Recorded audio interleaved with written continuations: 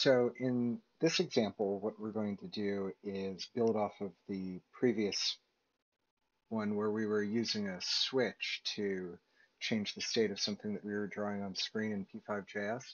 In that instance, we were just sending a 1 or a 0. But with an analog sensor like a potentiometer, we can get a lot more information in our, and send that and do some more interesting things. So here I've got a potentiometer. You can see both the illustration as well as the actual circuit itself. We've got a potentiometer here. It's got ground on going into one pin. It's got power going into another one, and then the wiper, the center pin, is connected to pin A0, analog input 0. So here you can see I've got power, and then I've got ground, and then here this is the pin. This is the wire that's connected to A0. So I'll get this out of the way. And we can see here, this is the Arduino sketch. I've already programmed it onto the microcontroller, so I won't go through that. But you can see here, it's really essentially the same sketch that we had for the previous example. Differences being that I've renamed some of the variables in here. So it's no longer switch pin, but it's now pot pin, and it's connected to A0. So this is, while I'm using a potentiometer, uh, it could be really any analog sensor. So you could use this with like a temperature sensor or a photocell, flex sensor, an FSR if you're detecting pressure. Any of these things would work. So I've got a constant to that's naming the pin that the potentiometer is attached to. There's a variable called pot val that's holding the value from the potentiometer. That's going to be a value between 0 and 1023. Inside of the setup, all we need to do is say serial.begin 9600. The analog pins are already configured as inputs. Inside of the loop, we read the value off of the pot pin and store it into this variable. And then we're going to write the value out to the serial port, and then we just wait for 10 milliseconds between each reading.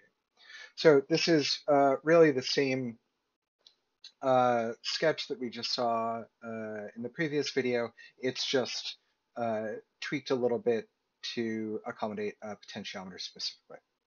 So in this particular example, what I'm going to do is I'm going to use the rotation of the potentiometer. So as I twist the knob here, what I'm going to do inside of my P5 sketch here is I'm going to be drawing a square on the screen. And as I turn the potentiometer, it's going to rotate the square as well. So I've mapped the physical turn to one full rotation of the square on screen. So there's a nice one-to-one correlation there. So if we go and look at the P5 sketch, we'll see once again inside of the index, I'm using the CDN for both of these files. This looks the exact same as the previous example. And this particular instance of the sketch, I cleared out a lot of those callback functions that are helpful utility functions, but aren't necessary to the functioning of the sketch. So you'll see that this one has a few less functions inside of there, but it still works the exact same. So here I've got a variable to hold the serial object, something to hold the data. I've got I call the constructor right here, and I put it inside of the serial variable. And inside of the setup, you'll see I only have two calls here. One is to serial.open, and then I'm referring to the port that my microcontroller is on. And then I've got only one callback function that I'm referring to here, and this is that got data function. So this is where I read in the data from the serial buffer and then do something with it. So the entirety of the sketch is really short now. So inside of my got data, I'm doing the same sort of thing. I've got a local variable called current string. It reads the content of the serial buffer up until it reaches the new line character. I trim off any white space. I make sure that I've got a valid piece of data inside of there. I print it out to my console, and then I store that into the global variable latest data. Inside of the draw, I've got the typical stuff: background, fill color. I'm writing out the value to the top corner um, uh, of the sketch again, so you can have some sort of diagnostic information. And then in this example, remember, when we do an analog read, we're receiving a value between 0 and 1023. So what we're going to do is we're going to use that value to determine the degree or the angle at which the square that I'm going to be drawing rotates. So in order to do that, first I need to change the angle mode to degrees. By default in p5.js, it's using radians.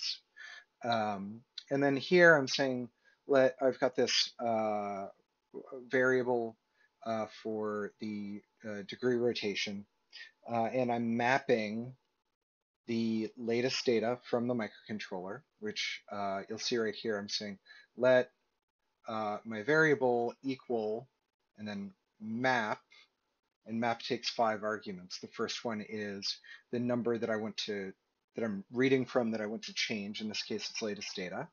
The range in which we might expect values from latest data to come in. So in this case, it's 0 to 1023. And then the range that we want to map the output to. So here, since we're doing degrees and we want a full rotation in our square, we're mapping between 0 and 360 degrees. So in order to do this, I'm calling translate, and so this shifts the center of the drawing coordinates, so I can rotate around the center of my square. I then call rotate, and so it rotates the canvas. I'm then saying rect mode center to place the drawing position of the rectangle in the center position, and then I'm saying that I'm drawing the rectangle at coordinates 0, 0, 100, 100. So it's the center of the rectangle is inside of coordinates 0, 0, and it's 100 pixels on either side. So from here, what I'm going to do is I'm going to open up the P5 serial control application again. Right? I've already got the port that I'm communicating on. I've already got that inside of my sketch. So I've got this open. I don't need to do anything else with it. So I'm just going to get this out of the way by minimizing it. And I'm then going to run the sketch. And you can see right here, we've got in the console the values coming out of the potentiometer being printed, as well as inside of the window itself. And here's my square. And so I'm going to go here, and as I twist the knob, you can see that the rotation is matching. So here, it's all the way over at 0, and as I turn the knob, there's this really satisfying relationship between the position of the knob and the square.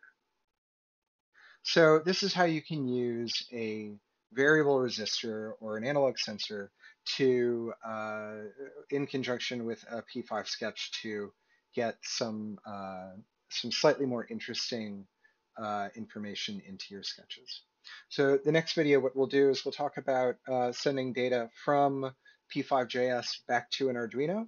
And then after that, we'll talk briefly, there'll be one more example about how to most efficiently send information back and forth between the two.